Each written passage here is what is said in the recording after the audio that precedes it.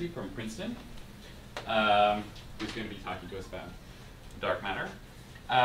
So Professor Lisanti is an expert in all things beyond the standard model, a wide variety of topics. Her focus of late has been on dark matter, which is what you will hear. She was an undergraduate at Harvard. She graduated summa cum laude and went to Stanford. She came to Princeton as a PCTS fellow, and they were smart enough to keep her, and she's been faculty there since 2013. Usually I wouldn't talk about, when you talk about awards people received, usually you don't go back to what they got in 8th grade, but she was a winner of the Intel Science Talent Search, which was previously the Westinghouse Talent Search. More recently, as faculty, she's been recipient of Sloan and Cottrell Fellowships. So work-wise, when she was a graduate student, a lot of her work focused more on collider physics and things related to collider physics. She was one of the early originators of the idea of things we now call simplified models, which is how people think about collider physics and really actually do a lot of collider studies these days. But she also did work on dark matter. Now, dark matter is a broad topic. There are all sorts of approaches people take: underground detectors, space-based detectors, collider searches, and Professor Lisanti has had important work on all these things. And she's currently actively involved in a number of efforts and new ideas to look for dark matter, including the Ptolemy experiment, which is an effort to look for relic neutrinos, so that's the cosmic relic neutrino background. Recently she helped solve the origin of, just as a side note, a huge excess of gamma rays coming from the galactic center, and she and her collaborators helped us understand what that was. Just to give you a sense of some of the breadth of what she works on, I picked 4 sequential papers that she wrote in 2017, just so you can see. And just going to tell you the titles. And they are Large Hadron Collider Searches for Dark Sector Showers, okay, so LHC physics. The Metal Poor Stellar Halo in Rave T-gas and its implications for the velocity distribution of dark matter, so using astronomical surveys to do physics. Searches for dark matter annihilation in galaxy groups, so gamma ray astronomy. And direct detection of sub-MeV dark matter with 3-dimensional Dirac materials, for which I had to ask her what actually Dirac materials were. But anyway, my point is that she's worked on a wide variety of subjects. She's going to tell us about just one tiny fraction of it today. Looking forward to it.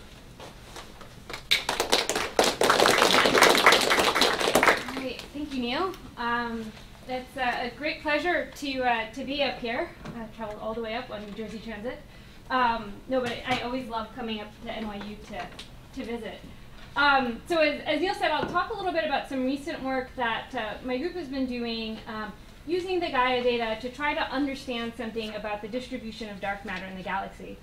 And I'm opening here with a photograph, not taken by myself, unfortunately. I wish I could take photographs like this. But it's a photograph of the night sky above New Zealand.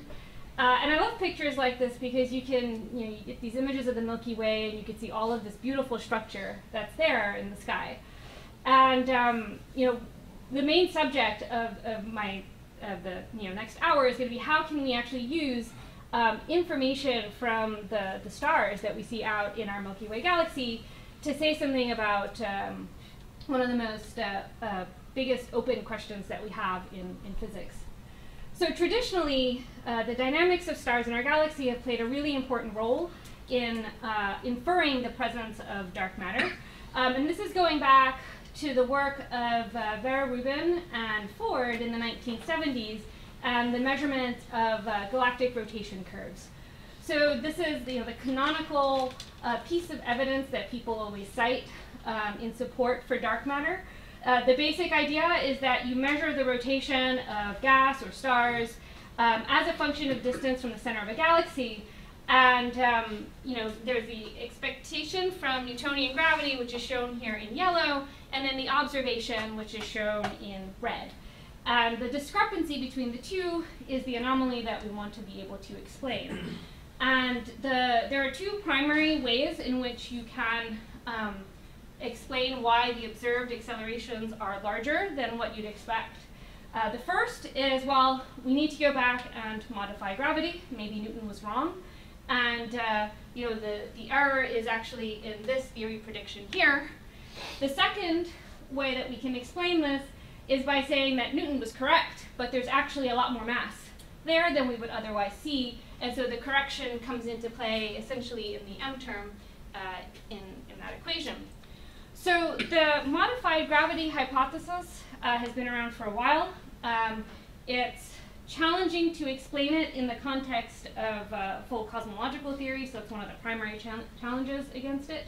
Very recently, my group has been going back and just kind of revisiting these ideas and trying to understand what they mean in light of just the dynamics of our own galaxy.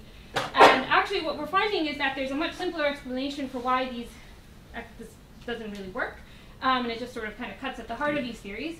And the idea is as follows. So if we have an observation here of some object in the galaxy and it has some radial acceleration, what we observe with circular rotation curves is that the acceleration needs to be larger than what we predict from Newton's gravity.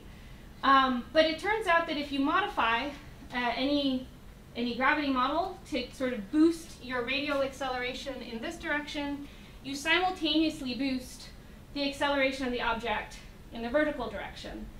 And that's something we could go out and look for.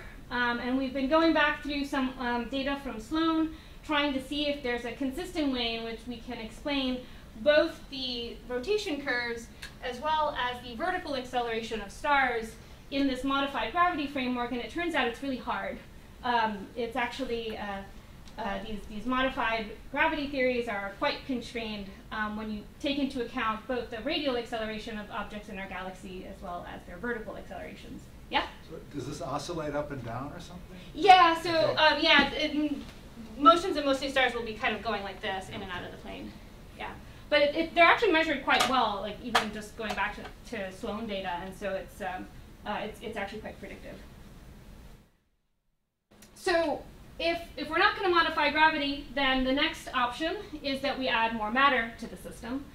And if we assume that this matter is dark because we haven't seen it, and that it interacts very weakly, then that means that the dark matter is going to form not a disk, like the visible matter, but some cloud-like halo around the disk.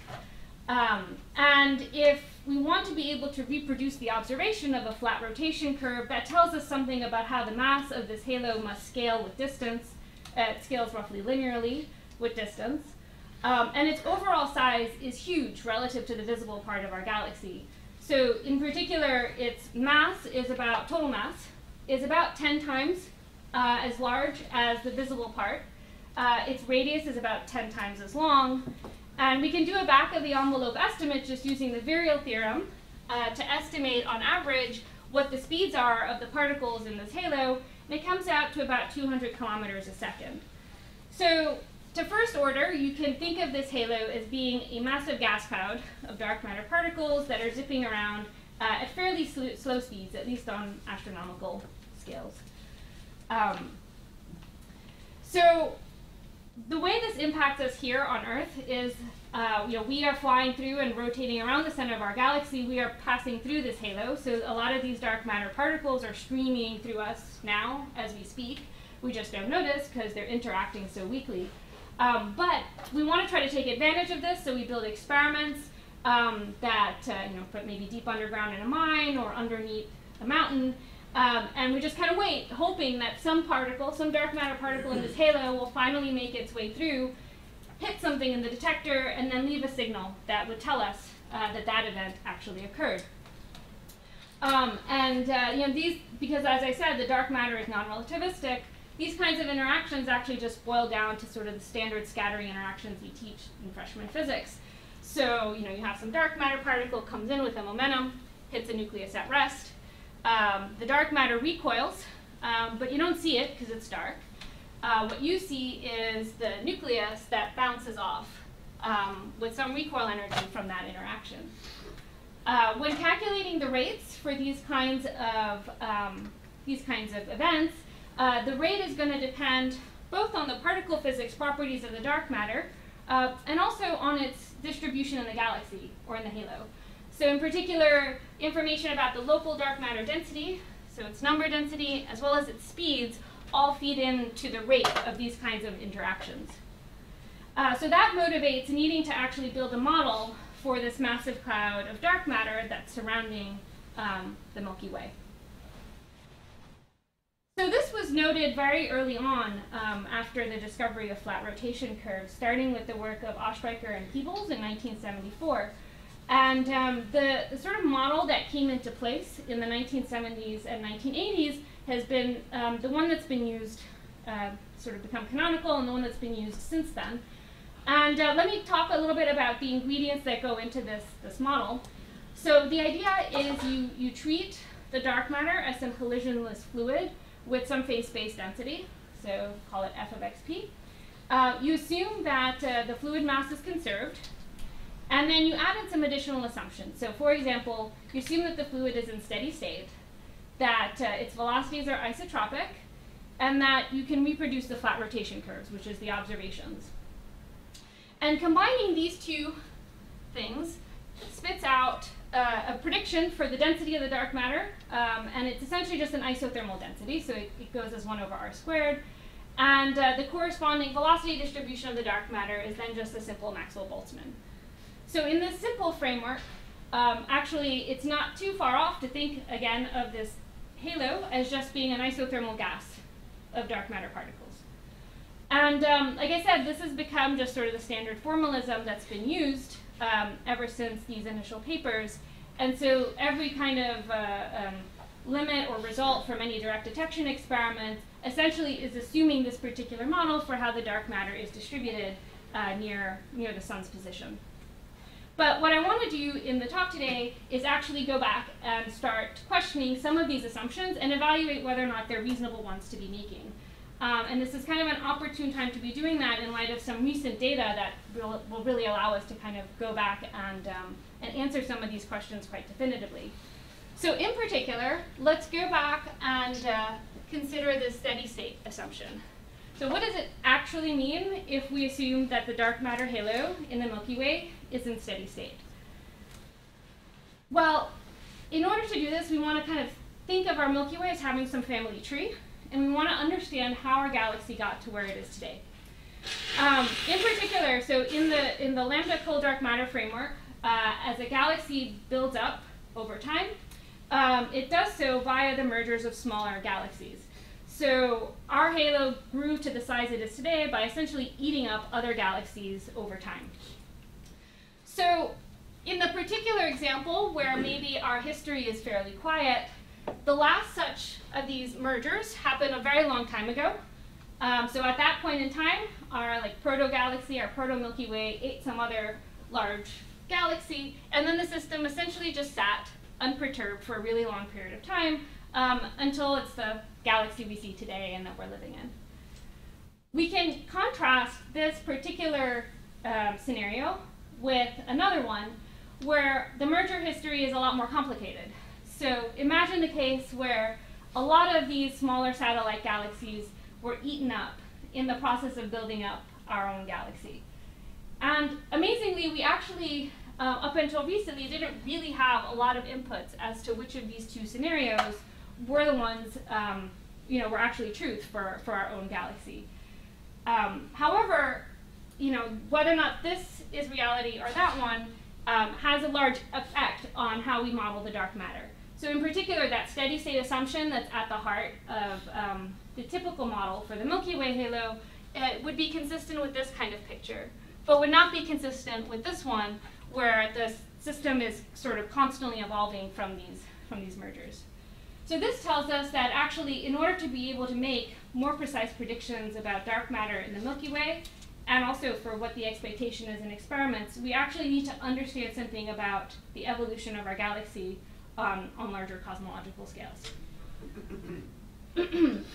And so just to kind of highlight this point in a bit more detail, two separate kinds of histories, so in those two scenarios I outlined on the previous slide, can lead, for example, to two different distributions of dark matter speeds near the sun. And when we come to this kind of simple scattering picture, there are certain scenarios where you actually need some minimum, the dark matter needs some minimum speed in order to give the nucleus enough of a kick to be able to actually see the event. And so it could turn out that if in certain scenarios where you had a particular history that sort of suppressed high-speed dark matter particles locally, you might actually just not be able to see that kind of dark matter particle in an experiment. Versus in a separate case, so for example, here in history A, you could end up having much higher scattering rates that would allow you to actually see the event.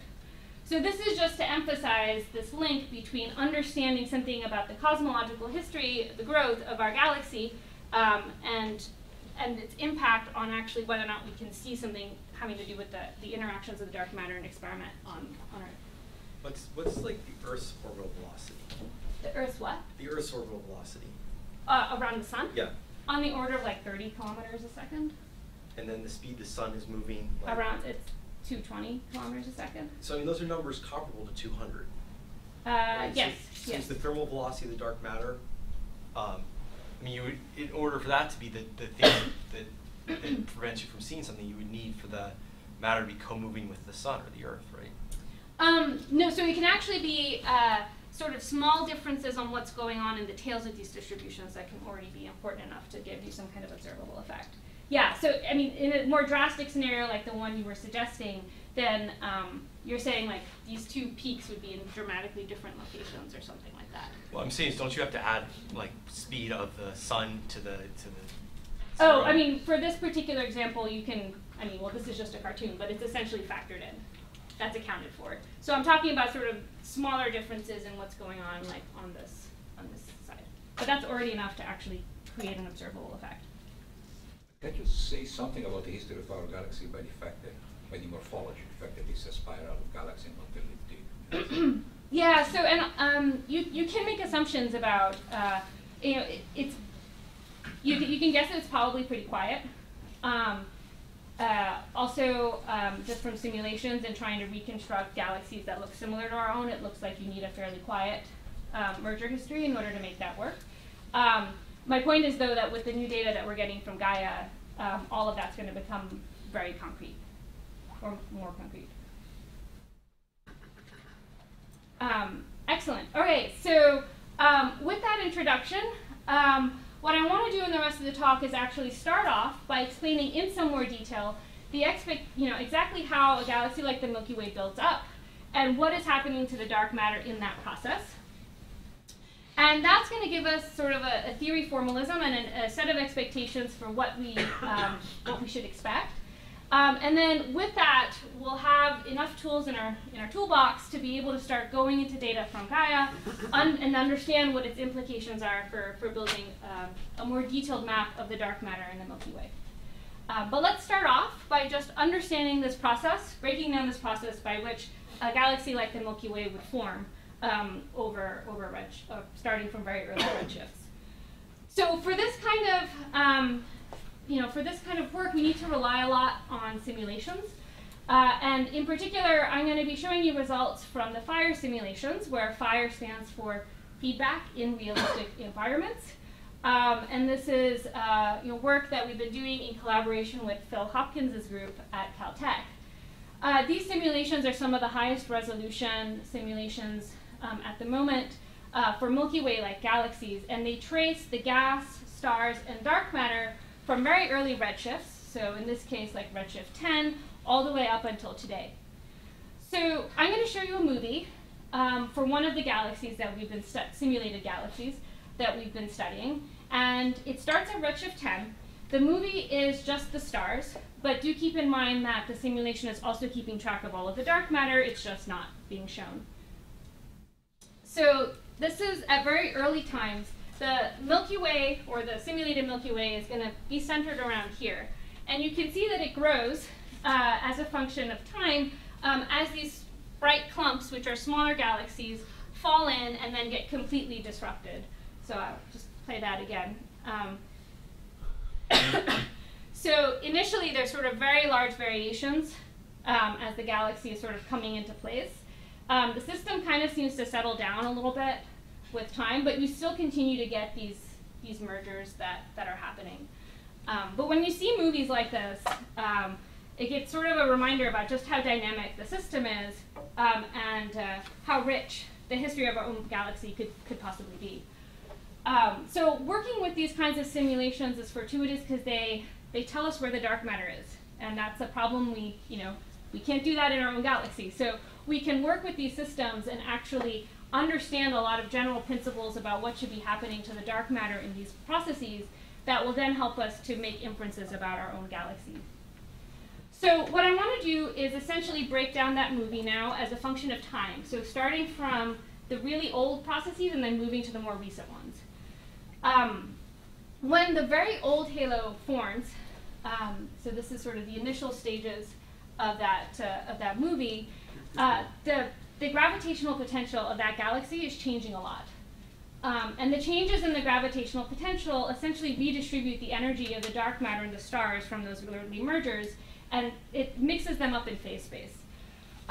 So the fact that you can have that this is happening is very important because it's essentially the thing that just sort of shakes everything up in this early universe and makes everything just redistributes them in energy and makes them all kind of look the same.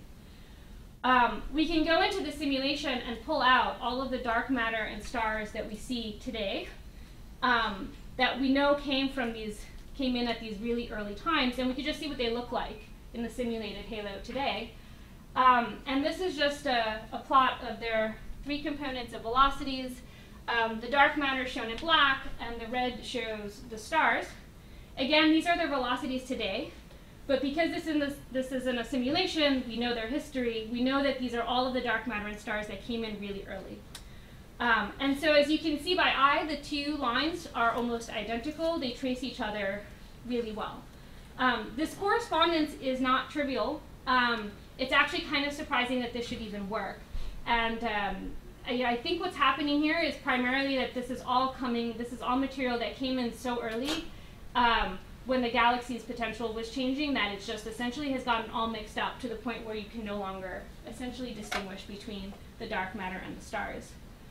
However, the fact that the two do line on top of each other is extremely promising because it starts giving us some hope that maybe we can actually use stars today as a way of telling us what's going on with the underlying dark matter distribution. But in these models, dark matter as well as stars are interacting gravitationally. Yeah. So what is the distinction? Is there any other? Yeah, that's a good point. Stars have different forces, but star particles have some different interactions which they don't share with the dark matter. So how do you distinguish? Yeah, so these are simulations that assume whole dark matter. So the dark matter is essentially collisionless other than its gravitational interactions. And that's roughly true as well for the stars. What's different about the stars in the simulation is that they're allowed to be born as a function of time. So whenever there's a region of really dense gas in the simulation, the star, like a star particle, can be born. Particle, because that's what they call it in the, a star clump can be born in. Really from gravitational interaction? Or no, I mean, just because you would expect that the stars. There is. Yeah, some collapse of in some really dense gas region, and so I mean, in the simulation, that's just it sort of it pops up, right? There's just something that's like if you have a dense region that's denser than this, put a star particle there. But in reality, that's just because you end up having some collapse of the dense region that ends up forming the star. Yeah, so the simulation can birth these star particles, but cannot birth dark matter particles. So that would be one big difference. Okay, so once the main the proto-galaxy is sort of in place, these mergers are going to continue. But at this point in time, because the potential of the Milky Way doesn't really change very much with each new galaxy that falls in, the energy is essentially going to be conserved for any of the material that's coming off of that galaxy. So let's consider the case where we have one of these small satellites and it's falling in. It's going to experience these tidal forces from the strong gravitational pull of the Milky Way. And those tidal forces essentially are going to start removing dark matter and stars from that satellite. And if we were to take a snapshot, some photograph of this almost immediately after this process starts, we'd find that those dark matter and stars essentially kind of trace out the path that the satellite galaxy took as it was falling in. So these kinds of features are referred to as streams. And we've definitely observed them, especially in the stellar halo. So the most well-studied example comes from the Sagittarius stream, which is one of these streams that's forming from the Sagittarius galaxy that's falling in as we speak. So this is just a simulation of what this looks like, a model of the Sagittarius galaxy falling in. It's getting shredded apart, and it leaves stars in its path. And this is right about where we're seeing it today. So it's made several orbits, and we can actually reconstruct, roughly reconstruct the path based off of the stars that have gotten left behind as it's been falling in. And here's a separate simulation showing what happens to the dark matter in the same process as Sagittarius falls in and is getting torn apart. Now, this is all ongoing now. Like I said, Sagittarius hasn't been fully disrupted yet, but it will be because it's just in the process of getting eaten up and digested by our own galaxy. As time evolves, we end up getting very different kinds of features that can arise. So, for example, if we had this galaxy fall in and it's made lots of different orbits, what ends up happening is that all of the material that's gotten removed kind of gets mixed up spatially. So you can no longer make out individual paths of these orbits. And so it spatially doesn't really look very, very distinctive, right? I mean, one of the things that's really amazing about stellar streams is like you can actually make out the whole path that the satellite took as it was falling in. And you lose that kind of information in this case. However, because energy is conserved in this process, you still end up getting interesting features in the velocity of this material. And we see this in simulations. So this is work from a few years ago that was using a dark matter only simulation. If we looked at, for example, the dark matter in the simulated Milky Way, it looked pretty bland and pretty ordinary. But if we then looked at the dark matter in velocity space, it actually still had these like interesting clusters and distinctive kind of behavior to it. This is results from a dark matter only simulation, because that was pretty much the state of the art in like 2010. And now with FIRE, we can go in, because this has dark matter and stars, and see what's happening in these kinds of cases. So I'm going to show a movie where we take this is in the FIRE simulation, so where you have both stars and dark matter particles. That's where they are today. We start off with, we're only focusing on the stars and dark matter that are roughly located at the same distance as the sun from the center of the galaxy. And we have all of their information as to where they originated from. So we can trace their trajectories back in time. So I'm going to run the clock backwards now. So this is starting at redshift 0. I can run the clock backwards. And you can see that initially, sort of not too long ago, both the dark matter and the stars are kind of in this fuzzy cloud. There really isn't any interesting structure to it. But as the clock winds further and further backward, you'll see that it actually starts looking much more coherent. So this is when everything was in the form of a stream. And that coherence is going to become much more sharply defined until we actually get, everything's going to just sort of snap back to the original galaxy right about now? No. There it is. So that's how it started. So it started like that, ended up looking like a stream, became this big amorphous cloud, and that's where we're seeing it today. What's pretty striking in that movie is that both the dark matter and the stars are kind of following each other. The features are roughly similar. So we can, even if we look at the velocities of them today, again, they're almost, they track each other very, very quickly. So there's two main takeaway points from this first part of the talk. The first is that the mergers that build up the Milky Way galaxy leave an imprint in a wealth of spatial and velocity structures, and you could take advantage of that in terms of inferring properties of how our galaxy came to be where it is today. And then the second takeaway is that in many of these instances, the stars actually act as really good visible tracers for the dark matter. So if you can go in and actually see what how the stars are behaving today, you can make inferences about what the dark matter is doing in our halo and actually build a map for the dark matter in the Milky Way. So with that theory foundation, we can now move to looking at the data, because that motivates going into data and actually studying the positions and velocities of stars near the solar position. So the data set that I'll be focusing on is one from Gaia. So the Gaia mission is extremely exciting because it's for the first time going to be providing a snapshot of about 1 billion stars in the Milky Way, which is about 1% of all of the stars. This is the follow-up astrometric survey to Hipparcos, which occurred in the early 1990s. And it's just a huge improvement relative to the data that we had back then. So Gaia was launched in December 2013, and the second data release occurred earlier this year, so just in April 2018. To give you a sense for how the data from Gaia compares to what we had from Hipparcos, let me show you this image here. So now the galactic disk is rotated 90 degrees, so it's just pointing upwards. Here's the sun, and then the center of the galaxy is here. This small little dashed circle around the sun was the region where Hipparcos had really good measurements of distances. And now this big dashed region out here is how far out Gaia has about comparable sensitivity to the distances of the stars. So you can see just the enormity of the change in the scale there. So for an effort where you want to try to reconstruct the merger history of the Milky Way, it turns out that most of the stars that Gaia sees are not actually too helpful, because the vast majority of the stars are the ones that were born in the Milky Way and are in the disk. And what one would want to pull out in order to reconstruct the merger history of the galaxy are the very rare stars that were dragged in from these mergers.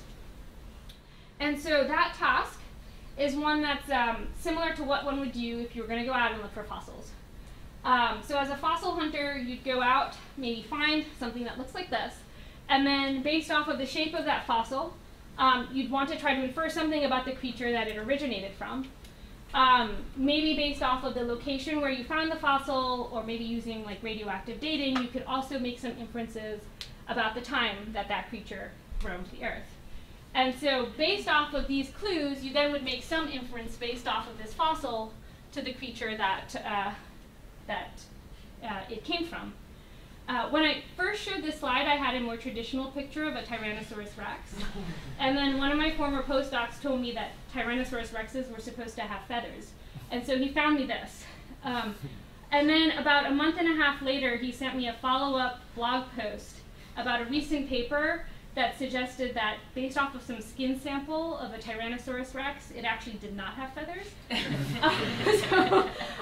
But at this point now, I've grown so fond of this weird creature thing that I just didn't have it in me to remove it from this. But he told me that what I should say is that this is all part of the process of making inferences, and how you can oftentimes get it wrong. So anyways, I've kind of grown fond of this little thing with feathers in it. But getting back on point, this kind of process is what we'd want to follow when working with the Gaia data, except now what we're doing is starting from a full map of Gaia stars, taking information about the positions of the stars, their velocities, and their chemical properties, to then make the inference from this map to one where we can actually build a story about how the galaxy came to where it is today. So one of the really important components in this is the chemical properties of the stars. So let me just take a moment to define this, just because I'll be using this terminology for the rest of the talk. So essentially what I mean by chemical abundance is the amount of, essentially the amount of metals in the star, where the amount of metals is measured relative to the, is measured as iron to hydrogen. So if talking about those specifics is not very helpful, you can essentially just think of it as follows, that the more negative this number, the older the star is. So essentially that the chemical properties of the star are one way in which you can infer something about its relative age.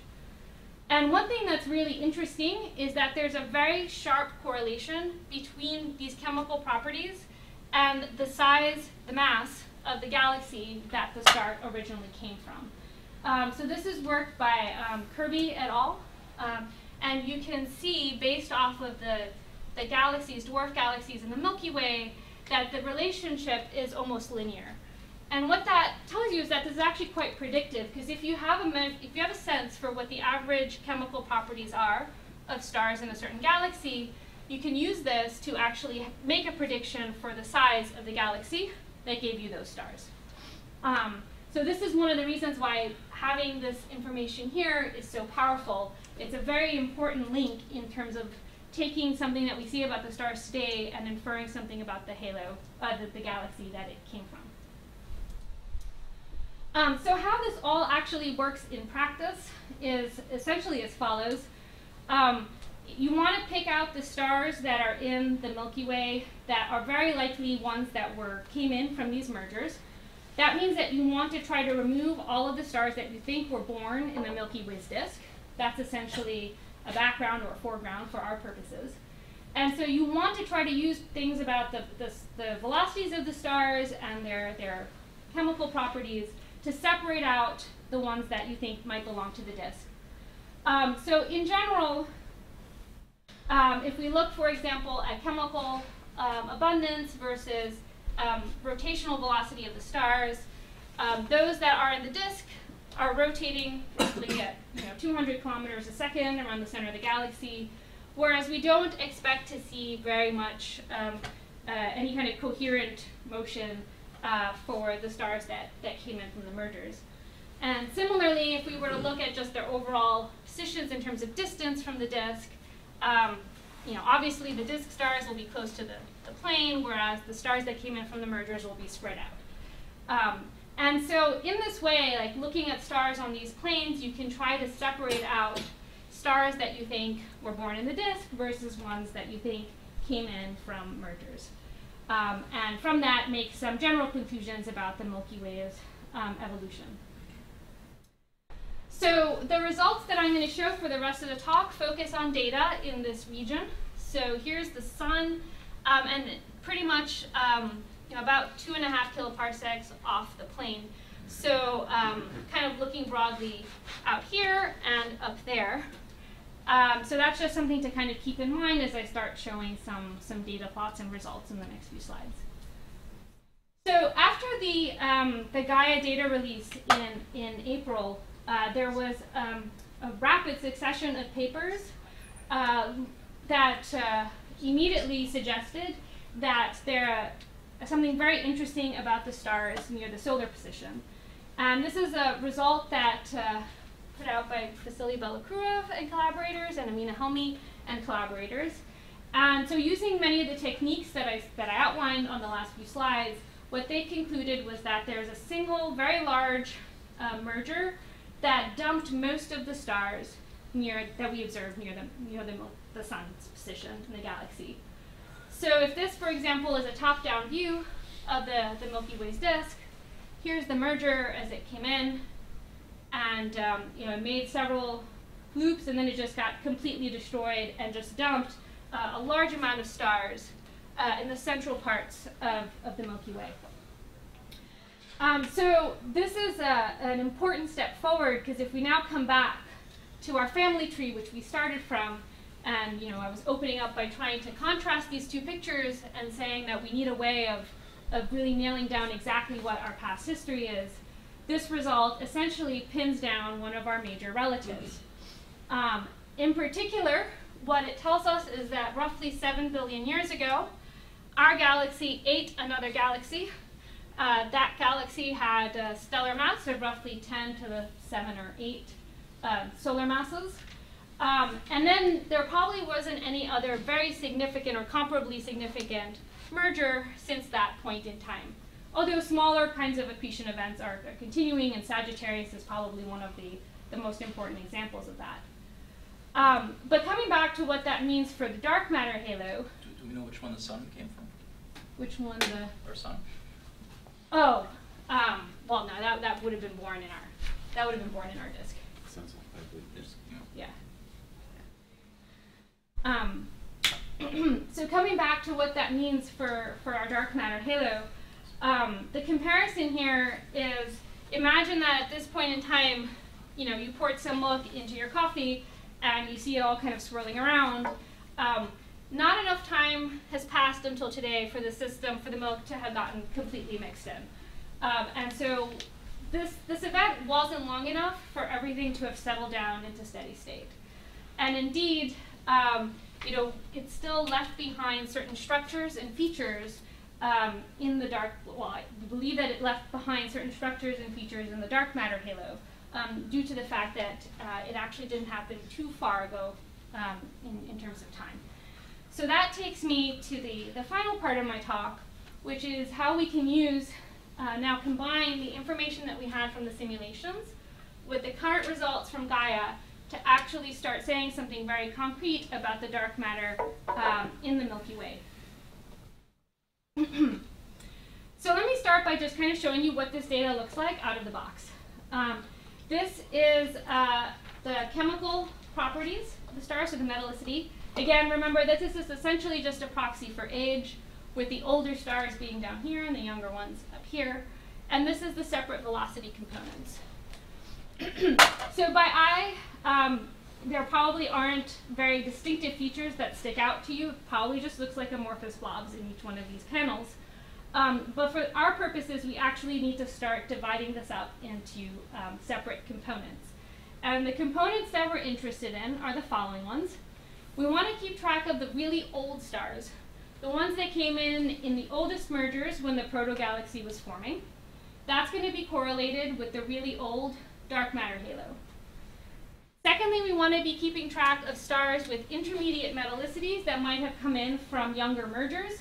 That will be correlated with any kind of dark matter substructure. And then the final category are the stars that are going to be the most metal rich. Those, in some sense, are going to be the ones we don't care about. They are contaminating our dark matter analysis because those are the stars that were born in the disk. So there's these three categories, and we want to break up this data into those three categories. And the only way to really do that in a robust manner is to do a full likelihood analysis where you do clustering. So you take every single star, you have some likelihood associated with it, and you calculate the probability that it belongs to any of those three populations, and then you try to maximize that probability over the whole population. I'm not going to go into the details of the analysis that we did. I'll just show you the final results. So that's the result that we get after the clustering. So you can see that we have these three populations. So the green is what the analysis thinks are all of the stars that belong to the disk. The blue is what the analysis believes are the stars that are in some form of substructure. And the pink are the stars that it believes came in when the protogalaxy was forming, so they're just the oldest population. And there's some definite characteristics to each of these, which I kind of just want to go through and highlight, but it might be easier to do that if we instead look at the one-dimensional projection of these distributions. So here I'm just showing the radial velocity, theta velocity, and azimuthal velocity distributions, as well as the chemical abundance or metallicity. So the gray is the data distribution, and all of the lines are posteriors from the analysis. So let's start with the green. As you can see here, the green are the set of stars that are most metal rich, so those are going to be the youngest ones. And they are rotating about the center of the galaxy at roughly 200 kilometers a second. So those are just the disk stars, because they're just moving in this direction. The second population are the really metal poor stars, the most metal poor ones. So these are the oldest ones. And if you look at their individual velocities, they look almost identical in terms of the overall dispersion. So it's a nearly isotropic population of stars. So these are the ones that we think came in from the really old mergers for the Milky Way. And then there's the blue dotted. So these are the intermediate metallicity stars. So they're old, but not as old as the red ones. These are the ones that we believe came in with this new relative that was discovered, so this new merger. And one of the things that's really distinctive about it is if you look at its radial distribution, it actually doesn't look Gaussian. It has these kind of two peaks to it. And the fact that it has two peaks is sort of a red flag that something interesting is going on there. And actually, it's a very sort of physical explanation for it. So this is just zooming in on that radial distribution, so you can see these two peaks here. These are intimately linked with the properties of the satellite as it was coming in. Imagine as it loops in, right, it falls in and there's material being stripped off, and then it loops back out and material is also stripped off. So what we're seeing here is actually stars that were stripped off as the satellite was moving in towards the center of the galaxy, and then as it was orbiting back out. So this interesting structure there is actually linked in a very direct way with the properties of the orbit for that satellite as it was coming in and being destroyed. The other point that I want to make here is that we've redone the analysis over a bunch of different spatial regions near the solar position. We don't really see any variation in any of this. So that's telling us that all of these features don't have much spatial variation, and so it's roughly all material that is spread out fairly smoothly in space. So bringing this all together then, if we look at all of the stars that are not from our disk near the sun, with this new data from Gaia, we can now actually cleanly break them up into these two populations, one coming from the very old halo, that's about 40% of all of the stars, and then the rest from this new relative that got eaten up, that's in substructure, and that's about 60% of all of the stars near us. So a very large fraction, actually the majority of the stars that are near us that aren't from the disk came in with this new relative. So now that we have this, we can actually start inferring things about the dark matter. From work with the simulations, we saw that in both of these two cases, you can actually, the dark matter traces out what the stars are doing. And so we can actually just map these distributions directly onto the expectation for the dark matter. So that tells us that, it suggests that the dark matter near the solar position is actually comprised of two subsets. One subset coming from really old mergers, and another subset coming from this new recently discovered satellite that got disrupted. So you can see that that's already a modification on this sort of standard picture that was set out in the 1970s, well, 1980s, I guess, that was really modeling the dark matter near us as just being a simple isothermal gas. There's actually a lot more structure to it there, and that structure is starting to come into focus now because the data from Gaia is as good as it is. The last missing component that we need in the dark matter case is actually knowing the relative fraction of these two pieces.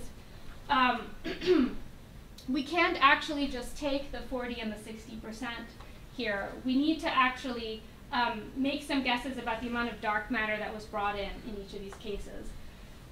The reason for all of this is that in the eyes of dark matter, two galaxies aren't necessarily going to be equivalent if they have the same amount of stars in them. Or said another way, an old merger that is dark matter dominated will tend to be more dark matter dominated than a younger merger, which will tend to have more stars in it and comparably less dark matter. So that means that we need to be able to make some guesses as to the relative amounts of dark matter that were brought in from these really old mergers in the Milky Way compared to this new galaxy that came in about 7 billion years ago. So this is something that we are finalizing. We've been modeling it by trying to estimate things about the mass to light ratio. Happy to talk about that offline, but essentially the bottom line here is that we think that this new merger brought in about 25% less dark matter than the really old halo mergers. And once we know that number, that's essentially the last piece we need, because it tells us what the relative fractions are here. And once we have those relative fractions, we essentially have a map or a model of what the dark matter is near the position of the sun in the Milky Way. So with that model, we can come back to the original the original question posed by direct detection experiments, which are out trying to look for these dark matter particles. These are, as I said earlier, going to depend on the local properties of the dark matter halo. We now know how to build up that halo from data from Gaia, so we can actually go back and use the new measurements of the dark matter speed distribution to make inferences for the observable properties of these experiments. So in particular, most of these experiments are looking for the rates of these recoils as a function of the energy of the nucleus. So that's what I'm showing here. So this is just the recoil energy of the nucleus as a function of, the rate as a function of energy. So I'm going to just get this movie going, but let me just explain what you're going to see. So on this panel is the velocity distribution that we think is associated with the really old dark matter. That's the red dashed.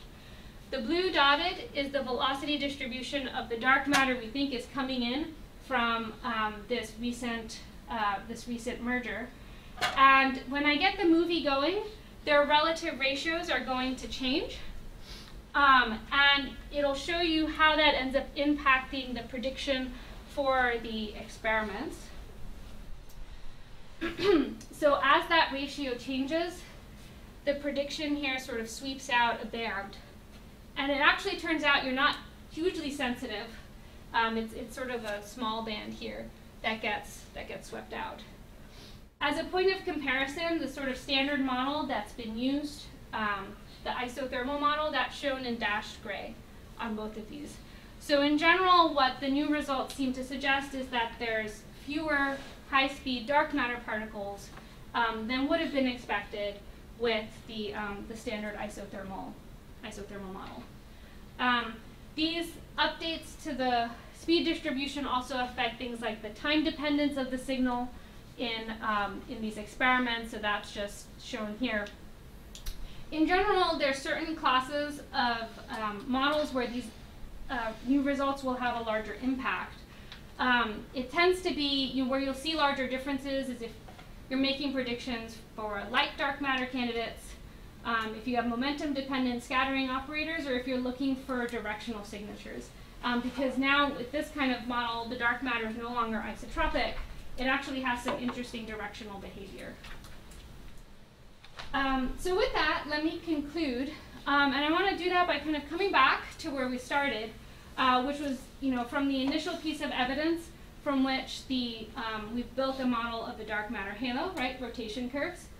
And sort of the standard story was you start from a rotation curve, you assume that the halo, the Milky Way's history, is very quiet, and that the dark matter is in steady state, and that gives you a very predictive model for the dark matter distribution. Interestingly, our galaxy's history is much more interesting than that. And so with new data from Gaia, there's now evidence that there was a significant merger that dumped a lot of material near where the sun is about 7 giga-years ago. That merger left a lot of substructure and features in the stars. And once we characterize this and combine this with results from simulations that suggest that the dark matter in the stars should be acting in a very similar way, that lets us build dark matter maps and then make predictions for for dark matter experiments. So I've called this the Halo version 2.0 because our job isn't done yet. The big open question that I think is the next one we need to address is as follows. Our goal is to really characterize all of the dark matter near the sun. What I've told you is this dark matter that comes from satellites that had stars in them. And already we've been able to make a lot of headway here because we've been able to see that this is actually very interesting. There's a very old population and one that's in substructure. But what I can't tell you is if there's a large fraction that's also coming from galaxies that had no stars in them. And so our next task is to try to characterize this component and actually say whether or not it's going to be a significant or a negligible contribution to the local dark matter density. So with that, I'll conclude, and I'm happy to take any additional questions. Thank you.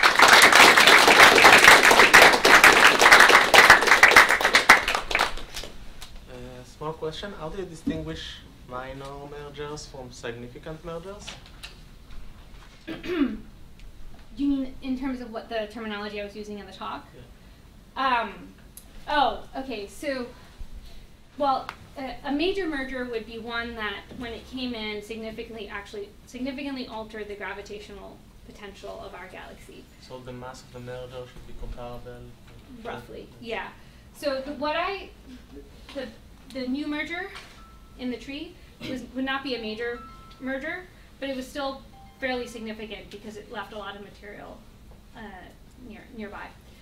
So in that way, and then also based off of like its relative mass, you could see that it was still fairly significant. Everything else since then will have been more minor because it just didn't dump as much stuff. So it's not only the mass. So Yeah, it would be both. It would be there's several things kind of going into that. So for the substructure velocity plots that you showed, like all of the r, z, and phi velocities are centered at 0. So is that is this like consistent with the galaxy coming in simulations? Like it has a almost zero radial tangential velocity. Which line are you in the talking previous about? slide. This one? No, this one? Yeah. All of the substructure plots are centered at 0. Yeah. So this actually comes back to what we were talking about in the session earlier, right? Because when you asked whether or not there was any net rotate or evidence for net rotation in the dark matter halo, so you can see here that each of these components is actually centered at 0, so it doesn't, or especially this one here, so it doesn't look like there's any rotation to the. Even for the substructure which came in. Yeah. In this Yeah. one. Okay. Yeah. It didn't have to be the case. So in simulations, we see substructure that leaves all sorts of interesting things, and sometimes it actually is rotating. It just turns out that this particular thing was on a really radial orbit. Questions? Thought that other stars have used most of their hydrogen to form heavier metals. So how come the older stars have a lower iron to hydrogen ratio? Good, yeah. So it's because, so imagine we have some galaxies formed at early times, and the gas in that galaxy is going to be enriched by supernova explosions. And so in the early period, sort of, it's primarily going to be dominated by core collapse supernova, which inject things like alpha elements, and not as much metals into the system. So once that galaxy comes in and starts getting tidally disrupted by the Milky Way, that actually shuts off the star formation. So what we end up seeing are the stars that were formed in the really early stages for that galaxy. In comparison, if we had a galaxy that formed early on, but then didn't get eaten up by the Milky Way for some time, what ends up happening is its gas gets enriched by thermonuclear supernova. That injects more iron into it. So when that galaxy comes in and gets eaten up, it will be contributing stars that will in general be more metal rich, so we'll have more iron in them. Does that answer your question? But I think part of that question was about the surface abundances. That the surface abundances are more or less constant for stars, even though internally they're generating tons of heavier metals. Oh, okay. He was just saying that the interior of the old stars has converted into a lot of metals, but that's not what you see. Right. Right. That's still hidden underneath the atmosphere, which is more or less conservative.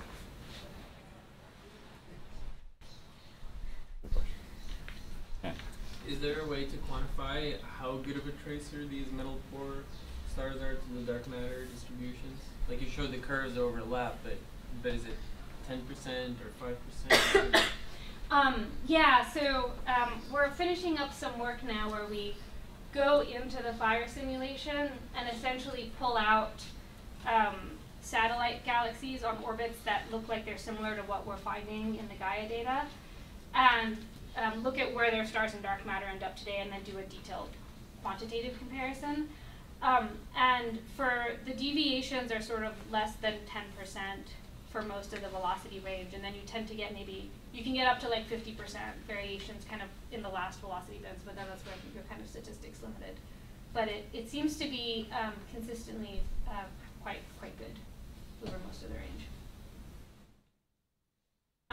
One of the reasons why we think that correspondence is happening is that by the time that these galaxies have actually gotten down to where the solar position is, most of their outer dark matter halo has gotten eaten away. And so what's getting removed are both the dark matter and stars that are most bound near the center of that galaxy. So they're both kind of bound to the galaxy with roughly the same energy. One last question from Masha. So kind of following up on that, you showed the uncertainty in the dark matter, the experimentally relevant parameter, which is the velocity, and there's a very thin band. So can you say again what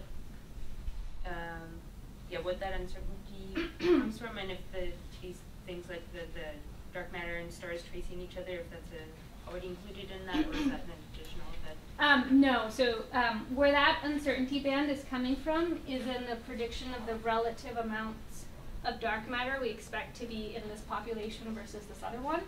And the uncertainty is coming from our ability to essentially predict the mass to light ratio of those satellites. So there's several different relations that we take, several different models that we take that feed into that. And each one of those has like a set of uncertainties on their parameters, and so it sort of propagates over. So this band here is an uncertainty on how well we know the amount of dark matter that was associated with each of those mergers. So do you expect it, sorry, just to follow up, do you expect it to get wider if you include the kinds of uncertainties like whether the stars and the dark matter are perfectly tracing each other, or do you expect it to Yeah. So yes, because there's no way to really be able to quantify that exactly. So yeah, that's just like a systematic uncertainty that's just present by assumption. Yeah, and you'd expect that systematic uncertainty to be quite large. For example, if the dark matter is self-interacting, or maybe if it's fuzzy, then the collisionless hypothesis could fail. The inferences we're making from the simulations could fail, and then it isn't clear to me whether or not you would necessarily expect to get the same correlations. All right, one last. A very ignorant question from somebody completely outside this field, so forgive me. You want to analyze this experiment of the distribution of recoiling nuclei. So you have to assume something about the cross-section of the dark matter with the nuclei. And presumably, you're not talking about gravitational cross-section. Right. You are? No, I'm You're not. talking something I else. meant to say that what you said was correct. Okay. Yes. If that is correct, then I'm a little confused about the simulation where you found identical distribution in all the velocity components of dark matter and other matter, which those models did not have any information on that. I mean, that's a very unknown quantity, I imagine, the interaction dark matter with ordinary matter. So and that was not in those models. No, and so actually how do I use those models for analyzing the experiment you're interested in? The simulations themselves actually don't even have the resolution to identify individual dark matter particles. So a particle in the simulation is about 10 to the 4 dark matter clumped together. That's about as good as they can do in terms of resolving it. So they're really just looking at the gravitational interactions of these large blobs of dark matter, and then trying to see how those blobs sort of, how they orbit and fall and get distributed in the galaxy as it gets built up. So what we can draw from the simulations is information, like there's a limited amount of things we can draw from the simulations. I think one of the things that's reasonably robust is something about general characteristics about these orbital trajectories and whether or not we expect the stars and the dark matter to kind of be following each other. It doesn't tell us anything, though, about the sort of microscopic physics of the dark matter, because that's not even probed on the scales of what the simulation can get. So how does one propose to analyze the distribution of the recoiling nuclei if one has Yeah, a good so idea of the ultimate question, how does the dark matter interact with the that's an assumption. So I glossed over it, but essentially when making this, you have to make some assumption about what that interaction is. And if you wanted me, like I could have made a bunch of these for different sets of interactions. And that would have to be a very, very small interaction because it would have to be outside the standard model. So it's got 1 over the Yeah, it's going to be a model very, it's gonna, scales. yeah, weak scale interaction, cross section.